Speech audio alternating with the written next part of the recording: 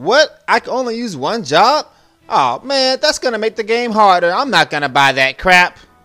Apparently that's exactly what most of you were saying, and Square got tired of people bitching about this situation, so they made a move. In the original Zodiac job age, you could only pick one job per character.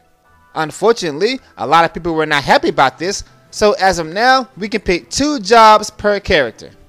Now, I have mixed emotions about this decision because I've already played this version of the game on PS2.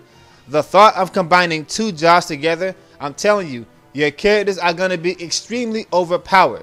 Yes, your characters could only use one job, but that really did not matter because that one job that they were dedicated to, it was performed extremely well. Let's just imagine something for a moment. You're playing Final Fantasy X, the main plot line. You just made it to Lake Macalania. Auron is at the end of his grid, Tidus is at the end of his grid, and Lulu is at the end of her grid. That's what this is going to feel like. And I could be completely wrong about what I'm saying here. Maybe the reason why people were complaining about this is the fact that they don't want to be stuck on 6 jobs so that they can experience everything else in the game. Whatever the reason is, I wasn't too thrilled about this situation at first, but my buddy Ash 10 made a valid point. You see, there were indeed a lot of people complaining about being stuck to one job. Some people even said that if I could only use one job, I'm not buying this game. That really happens. And Square can't have that shit now, can they? Now that we can use 2 jobs per character, all of a sudden, everybody's a lot more interested in the game now. Square made a business decision. But anyway, let's get started. Those of you who followed me for a very long time, by now, you know how I roll when I play my games. This of course means for the most part, I will only be using Ash, Fran, and Penelo. Let's start with Ash. Most people use her as a mage of some sort, but me personally, I always have Ash as my main damage dealer. The Knight is the only job in the game that can use the Excalibur, and trust me, in the Zodiac job system, this thing is your best friend because of the damage cap removal. But here's the bad news, in this version of the game, you can't obtain it until you're strong enough to take down Ultima. Unless they change it, of course. Pretty much every late game normal foe in the game gets one-shotted by this thing. But now it's even worse, because with the addition of a second job, this means I can now give her a job that lets her equip the white robes, which powers it up even more. And although that sounds very sexy, if you do this, you'll discover that it's not really needed. So instead, for Ash's second job, I'm going to have her as a monk. Monks have access to all of the HP lures, and they aren't blocked by anything. When it comes to the Ultimate Esper, I always give it to Ash. This is very good for me because now I can give her all 3 swiftness lures. Assuming you give them the correct espers, you also gain access to a few helpful white magic skills. Last but definitely not least, since she'll be a monk now, that will give her the ability to use pose. Why is that such a big deal? Because in the international version, pose hit airborne enemies. You didn't know this, did you? Black mages start out kinda slow, but later on, they become extremely overpowered. And every time they kill something, their MP fills right back up. It's basically infinite free cast. My black mage has always been Fran. For her secondary job, I'm gonna make her an archer. That's what she normally is anyway, right?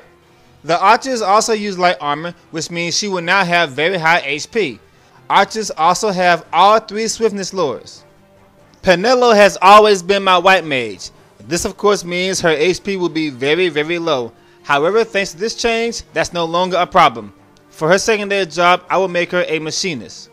This will let her get a lot of HP lures without needing to use an Esper. Machinists also have all 3 swiftness lures, and white mages only have 1.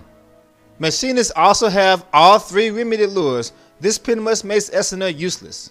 This will also allow her to use guns. So in the rare event I need her to do physical damage, now she has a way. And here's the best part. If I give her the right Esper, she can gain access to the Hestigos spell. So those are the 6 jobs I'll be using, I'd say about 90% of the game. As for the dudes, I will bring them out for those rare situations which I really need them. I don't normally use Bosch and Balthier until very late in the game when I'm preparing for Yazimat. Both Bosch and Balthier will have the exact same jobs. Their first job would be a samurai. And for their second job, I would choose Breaker, which will also grant them access to both Wither and Expose. And it gets even better. In the original international version, samurais did not have their Drayline ability.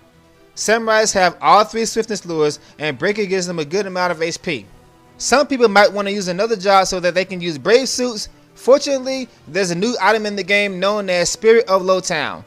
It's basically a brave remote, and it's quite easy to get. We're not done yet. There's a new Masamune in the game that only requires 1 hand. Why is this good? Because breakers equip shields. So why am I using 2 samurais? Because in this version of the game, there are 2 Geji gloves. You didn't know this, did you? Oh, by the way, the Masamune is stronger now than it was before. Yasmat is going to get fucked up.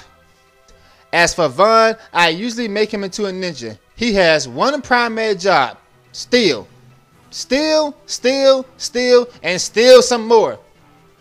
Ninjas have access to all potion lures and all remedy lures, so I use him as an emergency healer in case something horrible goes wrong. However, there are times when I just want to stare at Ash. For this reason, his secondary job would be a knight. He will basically be my knight for the early stages of the game, and when Ash joins, his main job will be a ninja. At the later stages of the game, I'll have him as a berserker knight while I'm farming items and staring at Ash's ass. Now you may have noticed that I'm missing 3 jobs, and some of you are saying, but DK, where's your time mage? You don't have haste. Here's the thing, guys. I would say haste is probably the only reason why you're even using a time mage. I'm going to spend a lot of time in the Nobody's Deadlands killing goblins. Hey, guess what? They drop haste to god motes. Red mages are okay, but if you got a black mage and a white mage, why do you need a red mage? But DK, they can use dark spells. Later on in the game, pretty much everything you fight is undead, so it's totally useless. And if for some reason I do need a dark element attack, guess what? Vaughn is a hunter, which means he can use the dark blade. Penella can use guns, which means she can use the dark shot. The last job I left out is the Yulin. Am I even saying that right? In my opinion, they really don't have anything good going for them. But DK, they got the Zodiac spear, the strongest weapon in the game. That's true, but here's something you may not know. In the international version, the Zodiac spear is a bitch to get. Do you know what the spawn rate of the chest is? 1%. Fuck that. But DK, you can get one in the outfitter shop. First of all, if you do it this way, you need all 30 trophies, and by then, you won't be using it. But more importantly, if you get it this way, this means I lose my free ribbon and my second pair of Geji gloves. No thanks. Now, my current combinations might not be the best ones, but this is going to open up a lot of new possibilities, and we are going to have to do a lot of experimenting on this. So although I don't completely approve of them making changes to the game just to make it easier for the new people, I am a little excited just thinking about how overpowered the characters are really going to be. I suggest you go to GameFAQs, look at the license boards, and start making your plans right now. Trust me, this isn't something you're going to decide overnight. So at first, everybody was bitching about how having only 1 job is going to make the game harder. But by the time you reach the hidden mines, don't be surprised if people turn to 180 and suddenly start talking about how easy the game is, and then you're going to be asking for a harder difficulty. Trust me, it's already easy enough as it is. I don't think you guys understand the severity of this change. Some of you are saying, is it that big of a deal? In the original game, you had access to everything. Yes, it is a big deal because in the Zodiac job age, your characters are a lot stronger. People were already complaining about how much harder the game is going to be, and you haven't even played this version of the game yet. In any case, this is going to completely change the way this game is played. I really want to know why this decision was made. But it doesn't matter. You're still going to get your ass handed to you by the judges. Thank you for watching, guys, and I will see you later. Take it easy.